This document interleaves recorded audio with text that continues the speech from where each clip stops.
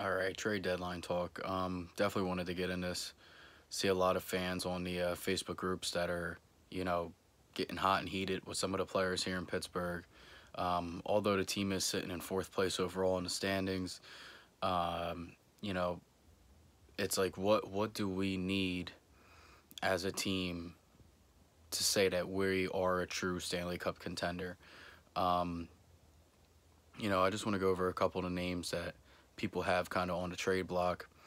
Um, a big name that I see and will probably end up moving is Alex Galchenyuk.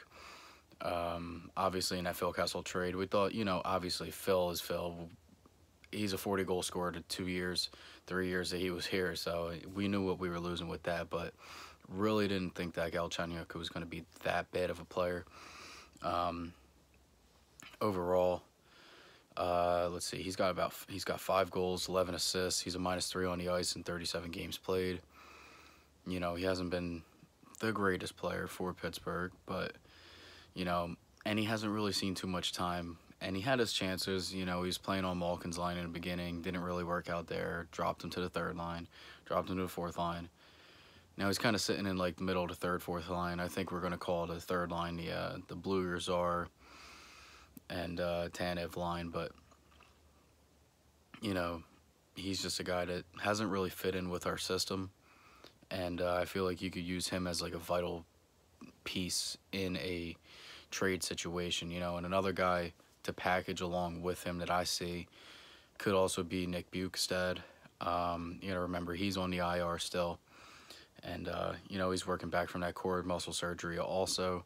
But maybe if you package him with a team that's struggling in goals, not to say that Galchenyuk goes to this team and he's their answer. He's going to score these goals. Same thing with Bukestad, but a team that they could possibly land, to me, is maybe Minnesota. They have 138 goals for us this season.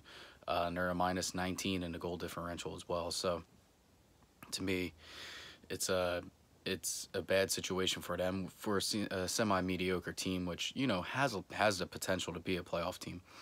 But right now they're sitting in the bottom 12 in scoring. So obviously a guy that a lot of Penguins fans, and including myself, would want if we're going to trade those pieces away is Jason Zucker.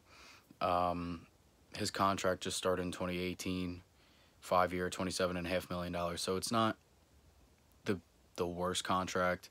Obviously, we would probably retain some of Bukestad and Galchenyuk's, and Minnesota would definitely retain some of Zucker's contract as well. So he's one of those guys that I feel like would be a great piece to our team.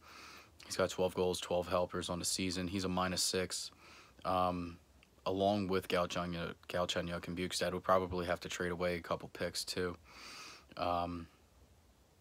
But that's kind of where I see what their value would be. Another person, maybe just Galchenyuk.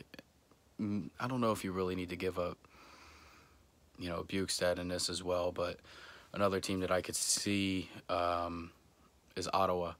And a guy that I would like to see on this team too is Jean-Gabriel Pageau.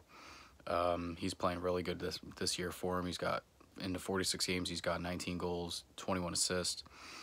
He's an unrestricted free agent at the end of the year, which is easy to move. And it's something that I think that the Penguins could, are willing to trade for.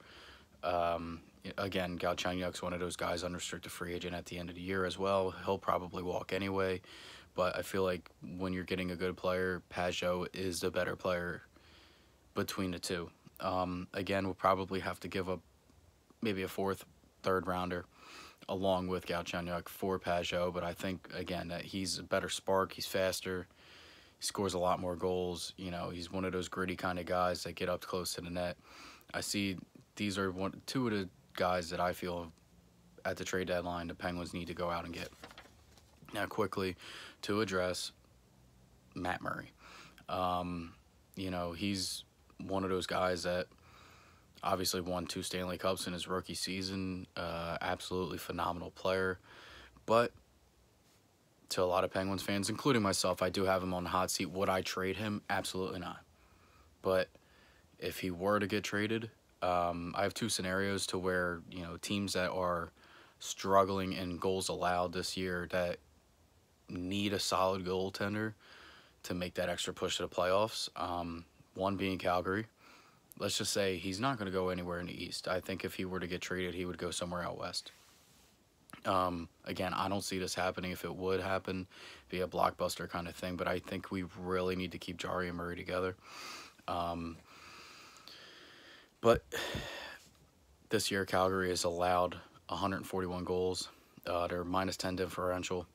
David Rittich and Cam Talbot are their two goalies, which to me, the names say enough. They're not the greatest tandem in the league. Cam Talbot, career backup. Rittich, barely heard of the guy.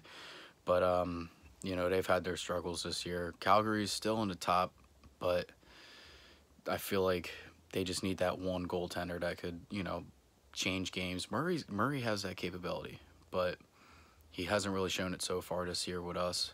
But, you know, again, if we were to trade Matt Murray, we can't get too much for him because he's a free agent at the end of the year. But maybe a guy like Sam Bennett, his stats really don't show how good of a player he could be in the right system. You know, I feel like maybe if we get Sam Bennett, maybe a third-round pick for Matt Murray, I think it could be a trade that you could see. Again, you know, Sam Bennett has so much more potential. He was a first-round pick in 2014 and just has been complete butt since then. So, but, you know, again, I could see him, you know, coming to Pittsburgh, working on a line with either Malkin or Crosby and causing some havoc. So I like that. Another one being Edmonton. Edmonton really, you know, again, they have 150 goals goals allowed this year. Luckily that they've also scored 148, so they would be, you know, a lot worse if, you know, you didn't have a guy like McDavid or Leon Draisaitl who's been killing it this year. They're -2, but Mikko Kaskinen and Mike Smith really haven't been playing that well. They're almost 3 goals allowed per game, and a save percentage just over 9. But, you know, again, these are two teams that I see. Alex Chason would be one of the guys that I would like to see come to Pittsburgh from Edmonton. Big body grinder, you know, he's 6'4". He's got 16 points on the season. Just a guy that I would like to see if we were to get something back. As well as, you know, again, like the Sam Bennett trade, a third-round pick maybe coming that way. But those are my ideas. Again, I don't want to see Murray leave. He's still young.